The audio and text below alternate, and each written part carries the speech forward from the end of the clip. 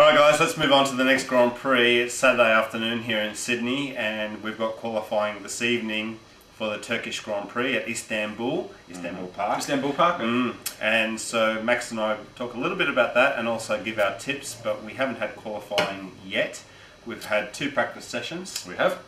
And the McLarens have done extremely well, the Red Bulls have done well. Even Mercedes with Schumacher and Rosberg have done pretty well, they're up there. Not too bad. And I was watching live practice on the internet last night, Max. I was loving it. It was good to see the guys running around the circuit, getting that triple apex, turn 8 just right. Oh, turn 8. Yeah, they were getting that just right. And, you know, we're hopeful that there'll be a few more people that will show up at the Grand Prix. There certainly wasn't on Friday. The stands were empty on Friday.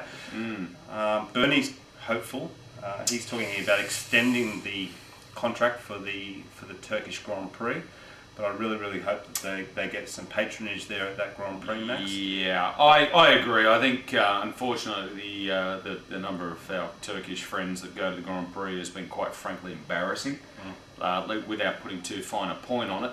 I think Bernie would be looking to extend the Turkish contract, provided he gets the amount of money that he needs or wants. Of course, he'd build a circuit on the bloody moon and not have anyone go there, provided that the aliens paid him a couple of $100 million every year. We get that, but the drivers don't like driving around Turkey to empty grandstands. Let's be honest. A lot of drivers last year intimated exactly that. I'd like the Turkish racing fans to go out there and support their Grand Prix, because in this day and age with young Bernard Eccleston Esquire, if someone else is going to stump up some Deutschmarks or some rubles or some euros, he will go, right, we're going that way. Yeah.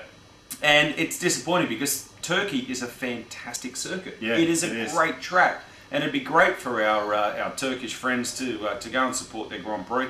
But I think one thing they can do, Pep, is lower the price of admission to the Turkish Grand Prix. Oh, they could do that for every Grand Prix, Max. You know, I disagree with Kevin Costner. If you build it, they will come. Well, they built it and they didn't bloody come. Yeah. So something's going on. So let's lower the price by a couple of Turkish dollars or whatever the Turks have as their currency, and let's fill that stadium, because it's fill the grandstands, because it's a bloody good circuit. And it'd be disappointing if in 2010 the drivers had to pump around there with a lackluster audience. I agree, Max. It's a great circuit. I was watching an interview with Felipe Massa, who was saying that it was an extremely technical circuit, because you've not only got the quick parts, you've got the slow corners, and you've got very technical areas of the circuit. It is a good tilkodrome, and I just really hope that they do get the crowds, as you say, Max, and all the teams are bringing plenty of updates for this Grand Prix. The most obvious one is Red Bull finally releasing their F-duct for this Grand Prix on Seb's car only, because they won't do a comparison between the 2 cars. So Mark Webber doesn't have the F-duct, but Sebastian does. And I suppose they're looking at straight line speed and things like that. That's exactly what they're looking at. But they're not the only ones. There's lots of teams who are bringing updates to the Turkish Grand Prix, as you would expect. Yep. This is Formula 1. Every race they're going to be bringing new updates. Yep. And so far in practice, McLarens have been doing pretty well. As we said earlier, the Red Bulls and the Mercedes are doing well. You know who I want to do well this Grand Prix, Pep? Bruno Senna. Oh, well, yeah, that's... Oh, sorry, Karen Chandok.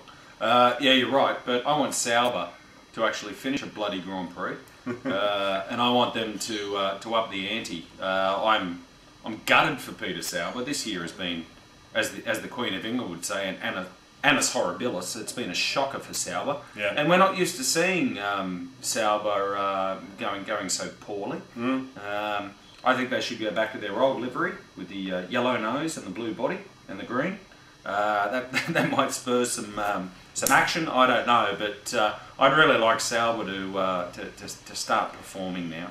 I've been very disappointed, and it's been pretty hard to watch actually, because I've always been a fan of Sauber, of the small team punching above their weight. So let's hope they could do something in Turkey. Yeah, we need to see Kobayashi doing what he did last year, which is going banzai and trying to overtake as many people as possible. And Pedro de la Rosa has had some, a bit of a cloud over him regarding his seat. And this weekend he said that, he's happy. He only listens to Peter Sauber, and Peter Sauber hasn't punted him yet, so he's, there's rumours that he might lose his seat before the Spanish Grand Prix, which would be disappointing personally for Pedro. But yeah, I agree, mate. Sauber, there's a few other teams that really need to pull their socks up. Yeah, agree. A little bit concerned about Felipe Massa. This is a circuit he loves. Admittedly, it's only practice, but well off the pace of Fernando Alonso, some 9/10 off, so nearly a second off.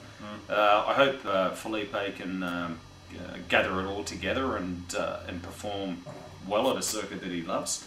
I think it'll be good for the sport as well. When you think about it, we've got our usual suspects. We've got our Red Bulls, our McLarens, our Ferraris in the form of Fernando Alonso, and to a slightly lesser extent the Mercedes GP team up at the pointy end. I'd like to see Felipe Massa up there as well.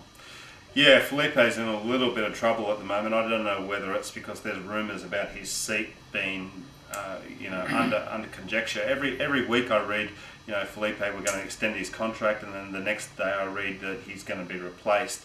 And, honestly, I do rate Felipe Massa, but let's be honest, he was beaten by Michael Schumacher, Kimi Räikkönen, and he's been beaten by Fernando Alonso. So he's being beaten fairly convincingly by Fernando Alonso. Yeah, and every other Ferrari teammate he's had. So he's a good driver, but he really needs to, He needs to step it up. He does, and Turkey's a circuit that he really does well at. He's won there several times. So I really hope that Felipe can get one up on Fernando. Not because I want him to beat Fernando, but just because it would be good for Felipe to do that. Totally agree, man. Totally agree. So we'll have to see what happens in Le Turcs.